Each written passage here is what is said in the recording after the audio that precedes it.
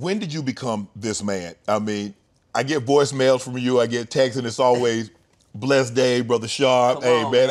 And it's always so positive, so uplifting. When did you evolve into this Omarion? Well, I had to go through a lot. I had to go through a lot. And essentially, you know, and I covered this in my book, Unbothered, The Power of Choosing Joy. You know, this life experience, you know, essentially being happy is our choice. It's no one else's choice. You know what I'm saying? It's not, you know, up to any outside forces to, you know, make you want to be happy. You know what I mean? So moving about the world in a positive way is something that I choose to do, and it's something essentially, you know, if you talk to any of, you know, my family or people that have known me, you know, I've always been this way. I've always, you know, wanted to interject some positivity and love and good energy anywhere I go. So I would say this is just an evolved version of, you know, the little Omari, you know. How hard is it to stay positive in such a negative world? Especially now we have social media. Yeah. And it seems like anytime you do something good, there's 15 people on there saying you did something bad. Yeah. And anytime you do something positive, there's always a negative. Yeah. How have you been able to stay so positive when everything seems to be around you that's so negative?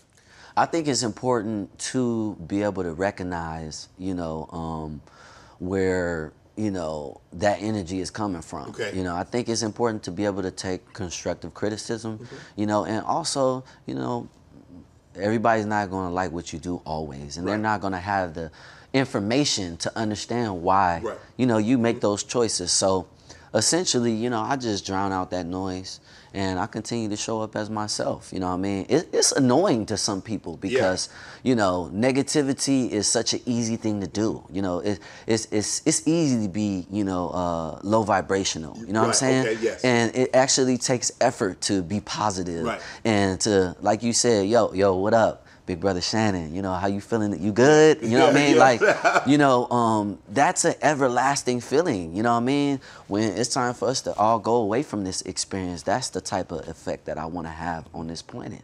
What's been the most difficult part of your evolving?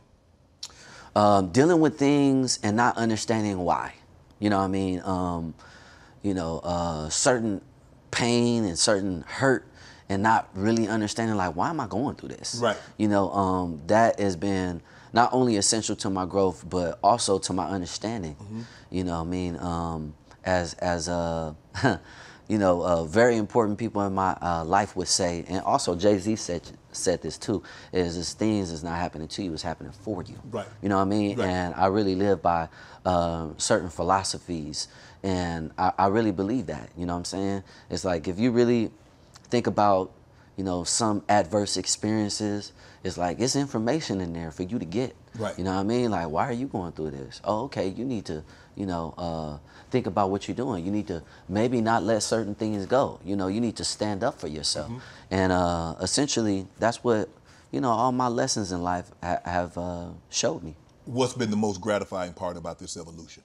I think, you know, not knowing how you affect people. You know, there's been so many times when people have come up to me and they like, yo, I don't know when I'm gonna see O again, but yo, I have to just tell you, like, you know, you helped me go through this breakup, you know what I mean? Or you helped me get through this.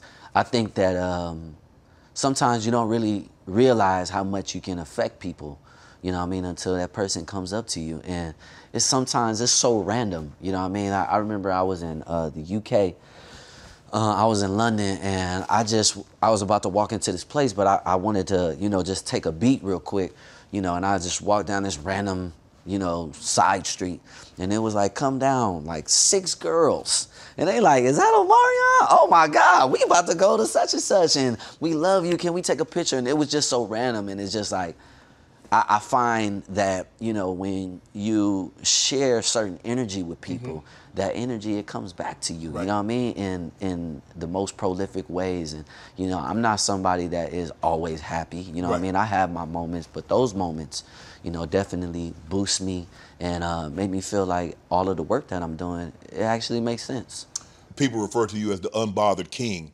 So you've learned, I determine my success. I don't let the negativity, I don't let people say, well, that wasn't bad. I felt good when I was making this album. I felt good when I was making this song. So, okay, everybody's not gonna like it, but I felt good when I put things out like this. Yeah, and I have intention, right. You know, and my intention is to, you know, make someone else feel good. Right. You know what I mean? And, you know, whether that's one person or a billion people, you know what I'm saying?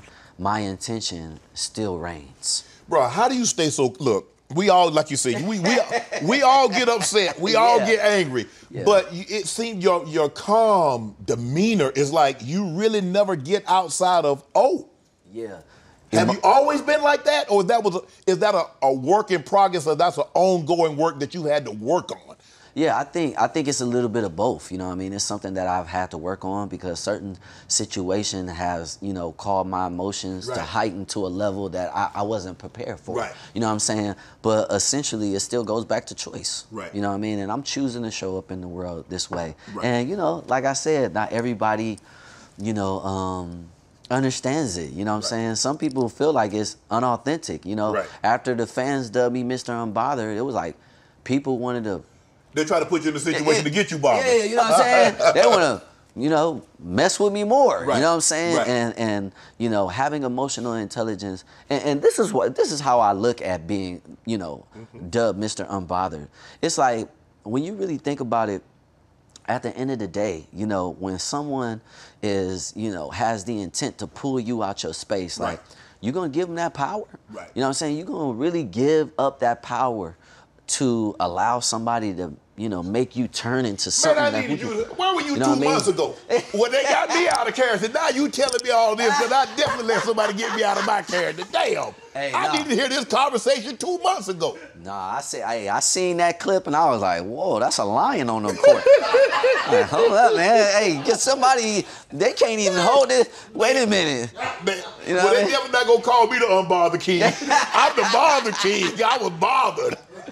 Man, I seen that and I was like, whoa, hold on, what's going on? I said the same thing. I'm like, who is that dude? I'm like, damn, that's me. That's me.